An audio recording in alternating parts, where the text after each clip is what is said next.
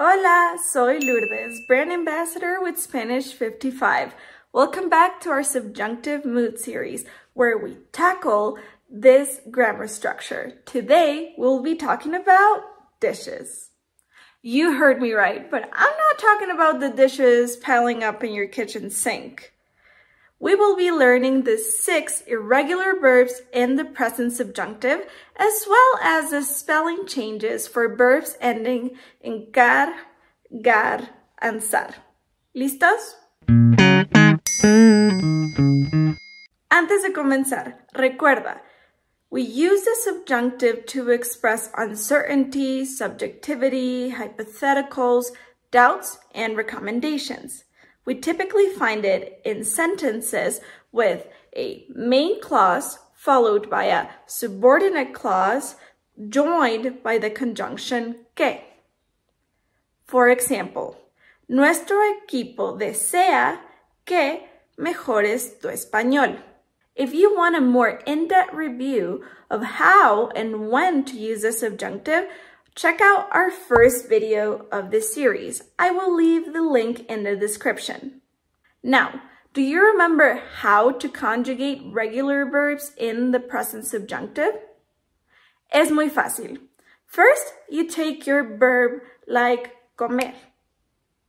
You conjugate it in the present indicative yo form. Yo como. Next, you drop the O at the ending, and then you can add your corresponding endings. Ojo, be careful. Endings typically associated with IR and ER verbs are added to our AR verbs. These endings are es, hemos, en. Let's practice with the verb bailar. First, conjugate the verb in the present indicative yo. Yo bailo. Now, drop the O and add your endings. Yo baile, tú bailes, él, ella baile, nosotros bailemos, ustedes, ellos bailen. Muy bien. Now, endings typically associated with AR verbs are added to our IR and ER verbs. These endings are a, as, a, amos, an. Let's practice with the verb tener. Conjugated in the present indicative yo. Yo tengo. Drop the O and add your endings. Yo tenga, tú tengas, él, ella tenga, nosotros tengamos, ustedes, ellos tengan. Perfecto. Since the base of all present subjunctive forms depend on the yo conjugation of the present indicative, all of the irregularities or changes present there will affect the subjunctive. Now, let's dive into those dishes. There are 6 irregular verbs in the subjunctive. We can remember them with the acronym dishes. D stands for dar, I for ir, S for ser, H for haber, I for estar, and S for saber. Can you guess why these are irregular?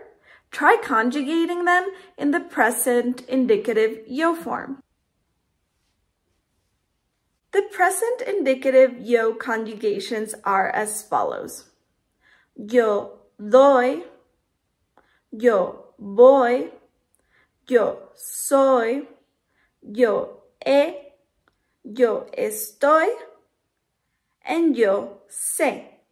None of them end in an O. Therefore, we cannot follow our common conjugation pattern. Let's look at each verb individually. Nuestro primer verbo, dar.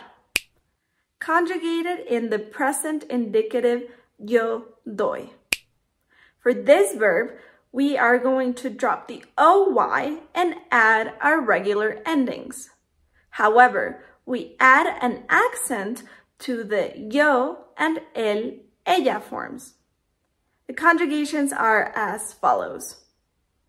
Yo de, tú des, él, ella de, nosotros demos, ustedes, ellos den.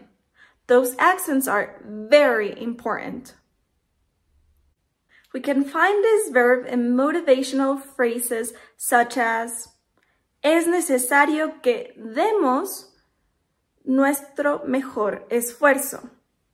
Our next verb, ir, conjugated in the present indicative yo voy. For this verb, we replace the OY with AY, and we add our endings. Conjugated as follows. Yo vaya, tú vayas, él, ella vaya, nosotros vayamos, ustedes, ellos vayan. We might hear this when we're about to go on a trip. Buen viaje, que te vaya bien. Our next verb, ser, conjugated in the present indicative yo soy. For this verb, we will drop the OY, add an E, and follow it by our regular endings. The conjugations are as follows. Yo sea, tú seas, él, ella sea, nosotros seamos, ustedes, ellos sean. We might use this when we're waiting at the airport. Uf, espero que nuestro grupo sea el próximo en abordar. Our next verb, haber, conjugated in the present indicative yo he. For this verb, we're gonna get rid of the A and replace it with an AY, followed by our regular endings. Conjugated as follows. Yo haya, tú hayas, él, ella haya, nosotros hayamos, ustedes, ellos hayan. We might hear this after we finished a meal at a restaurant. Espero que hayan disfrutado su comida. Next verb, estar, conjugated in the present indicative yo estoy. Similarly to what we did with dar, we're going to drop the OY and add our regular endings with those accents. Conjugated as follows. Yo esté, tú estés, él, ella esté, nosotros estemos, ustedes estén. Don't forget those accents. We use this a lot when we're texting or writing emails. Espero que estés muy bien. And finally, our last verb, saber, conjugated in the present indicative yo sé. For this verb, we're going to get rid of the accent in the e, add a p, and follow it by our regular endings. The conjugations are as follows. Yo sepa, tú sepas, él sepa, nosotros sepamos, ustedes, ellos sepan. For example, no es necesario que sepan todo inmediatamente. That was a lot, but not as hard as washing dishes. Keep practicing, si puedes. Verbs ending in car, like sacar, gar, like pagar, and zar, like lanzar, present the following spelling changes. C-A-R is replaced by Q-U. G-A-R is replaced by G-U. And Z-A-R is replaced by a C. All of these spelling changes are then followed by our regular endings. Let's look at an example for each ending.